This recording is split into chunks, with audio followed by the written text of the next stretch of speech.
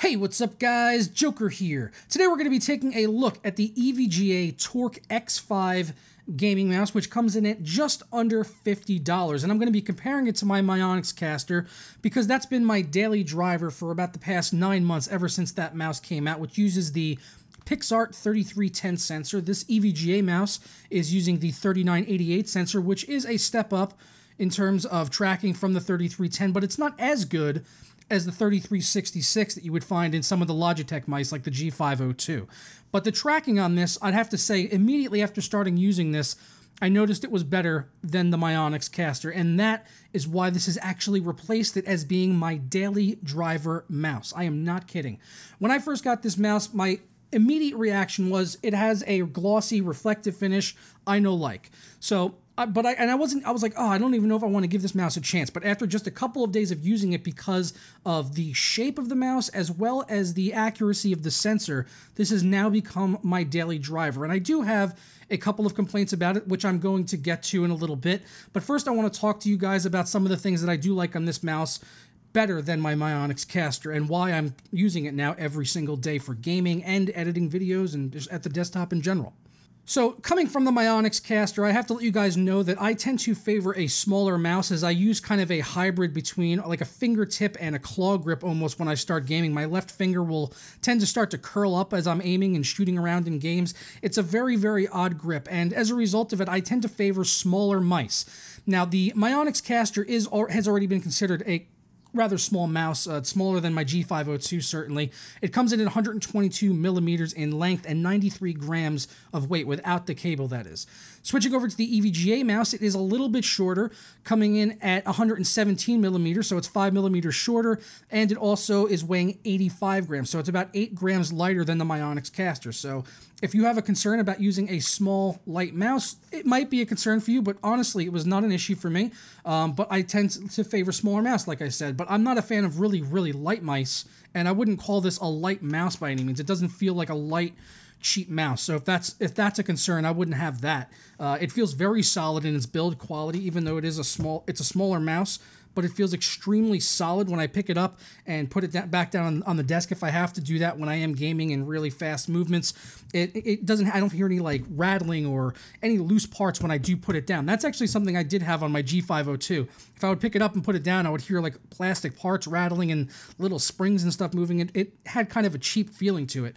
That's not the case here with the EVGA X5. Everything on here feels solid and taut. Like the switches as well, there's no play on the left and right switches. If I try to, wiggle them back and forth by lightly touching them, I'm not seeing any give there. They require a little bit more force, I would say, to push down versus my Mionix Castor, but it was something that I actually preferred, having a little bit heavier of a click there, because it helped me from not misclicking sometimes in games or even at the desktop. Sometimes that does happen when I'm editing videos. I might misclick in my software and like drag something somewhere it shouldn't be, and I'm like, oh shit, what did I do? So I actually favored the left and right click on this, even though they are using the Omron switches with 20 million click life cycle, which I believe is the same as the Castor. I just felt the implementation here was a little bit better.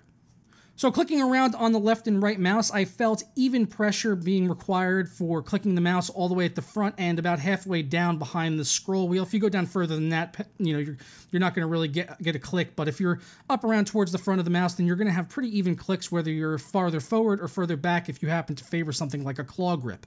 And the smaller stature of this mouse does favor kind of a fingertip or a claw grip if you use something like that. If you're a full palm grip, or if you have a little bit larger hands, then you might not be comfortable using a mouse this small. That's just something I want to make you guys aware of. But for me, with my hand size and the grip that I use, it happens to fit me perfectly. It also happens to be ambidextrous, and because of that, it's completely symmetrical. You have buttons on both the left and the right side, and if you're using it lefty or righty, you can go into the included software and disable the other buttons. And if you think maybe it might bother your hand, I want to tell you guys that I am extremely particular about feelings, and just little tiny things like that will just annoy the hell out of me if it gets in the way. This was not the case here on this mouse, and the reason for it, I would contribute it to the fact that the front button is extremely smooth and flush to the rest of the mouse, so it almost feels like there's nothing there at all. It almost feels just like an additional ledge on the side for your finger to rest on, almost like an ergonomic design. It's really nice, and it does not get in the way of my enjoyment of the mouse at all, even though I'm not taking advantage of those buttons and I have them turned off. On the side of the mouse where I was using the thumb buttons, I had no issue reaching for the back button to click back in web pages, although I would say that the front one was a little further forward than I would like. I haven't really found many implementations of a forward mouse button on the side here that I've been able to reach comfortably, so I wouldn't really rule this out as a bad design here. It's just something I've really never found on a mouse that has been comfortable for me, with the lone exception being on the Logitech MX Master, which actually put the mice buttons on top of each other as opposed to one in front of the other. And that's something I'd like to see more mice do maybe in the future, because that was a really good design on the MX Master. It's just a shame it's not a gaming mouse with high enough DPI for my needs. So beyond the reflective finish of the mouse, which I'm not a big fan of, there is another gripe that I do have to make with this mouse, with the design and the implementation of the scroll wheel. For whatever reason, the rubber that is used on the scroll wheel does not appear to be completely attached to the scroll wheel, and it's not like one whole solid unit like I've seen on pretty much every other mouse before, or at least other mice haven't had it separating like this, whereas I can grab the rubber on the scroll wheel here and kind of separate it from the actual wheel itself, which is not something I want to see, really. I'm afraid that something like that could possibly maybe break over time or wear down just because of the fact that it's already loose, coming off of there right away. So I hope that in a future version of this mouse, maybe they refine the scroll wheel a little bit. It's just, some honest feedback I'm hoping to give them so that they can correct this mouse, because it has become my daily driver, because I like the shape of it, and the sensor on it is far superior to my Mionix Castor, in my personal opinion. And something else I wanted to show you guys here, I'm going to give you guys some sound tests here on the EVGA Torq X5 actually, so you can get an idea of what this mouse is sounding like.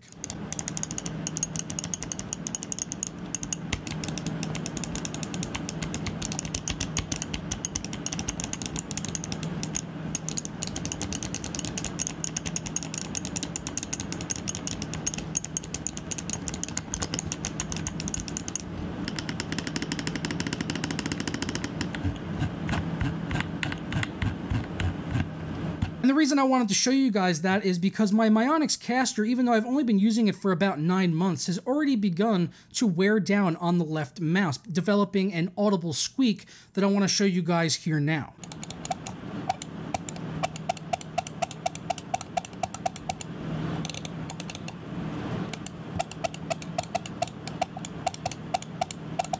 So that has become extremely annoying for me, having to listen to that, and it's a sign that the mouse is starting to break down in less than a year. It is being used quite heavily, but still in the course of a year, I wouldn't have expected it to break down that quickly, where I'm starting to hear squeaks in the left mouse.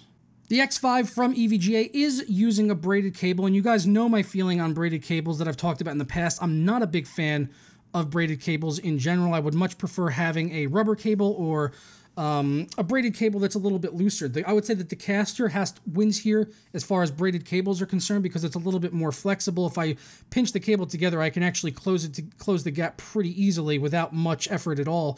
Whereas on the X5, it's a much stiffer braided cable, and I really have to make an effort to actually pinch the cable together.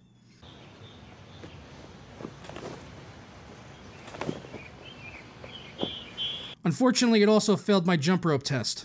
I'm just kidding, that's not a real test. I feel like I have to actually say that, even though it's a joke. Some people might take it seriously. There is a DPI switch right behind the scroll wheel, which you can use to switch between 4 different levels that you can customize within the included software between 200 and 6400 DPI. There's also an LED on there, which will indicate which one of your custom settings that you are at. I chose to leave it at 4000 DPI on my lowest setting so that I didn't have to see the LEDs lit up, because they're red, and if you're using any other color LED on the mouse, which you can customize in the software, I chose to use purple because Joker.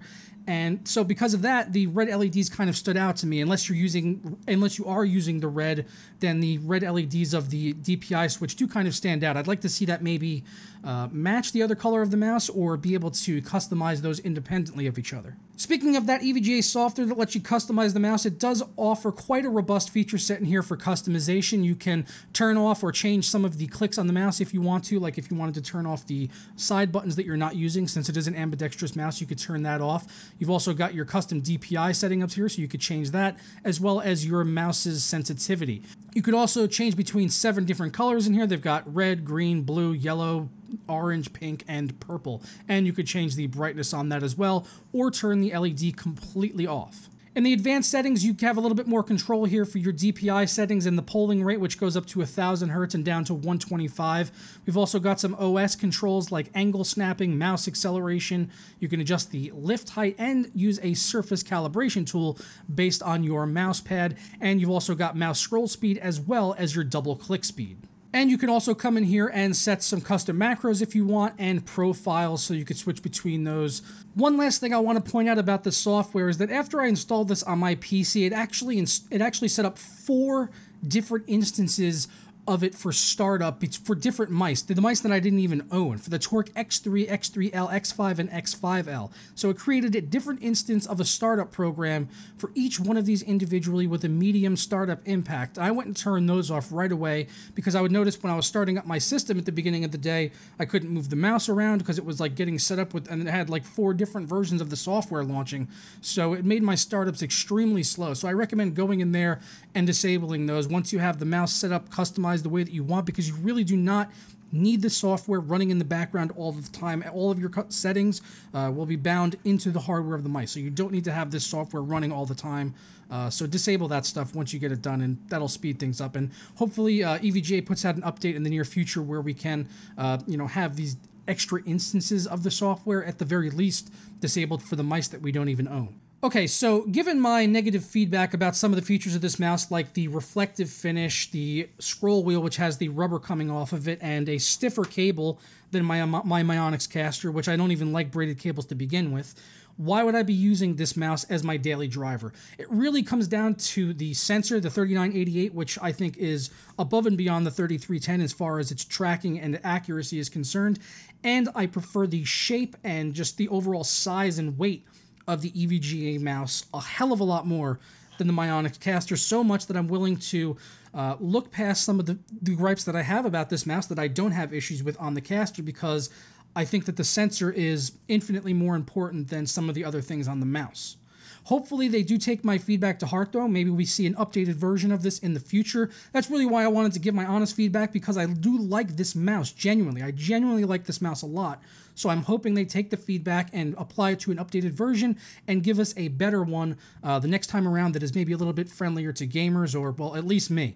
You guys can let me know down in the comments below what you think about my feedback on this mouse. Will you go out and pick one up, or would you want to wait for another version of it? Because I know this reflective, the white finish on it, it might really just wet your whistle. For me, it's not doing it. So that's why I want to see another version of it get released in the future. But if it's something you like, then hey, I'm going to put a link down in the description below if you guys do want to pick this mouse up over on Amazon. Helps to support the channel, and it's under 50 bucks. So pretty damn good price, given the fact that it's got Omron switches, it's got a good sensor in there, it's got a decent amount of customization in the software that you can do, even mouse a surface calibration tool. So I've got no complaints as far as like that other stuff is concerned. It's really just a couple of little design features that I hope they get ironed out for the next version. But I'm going to go ahead and get out of here now, guys, and I hope you enjoyed the review on the EVGA Torq X5, and I'll catch you next time. Ta-ra.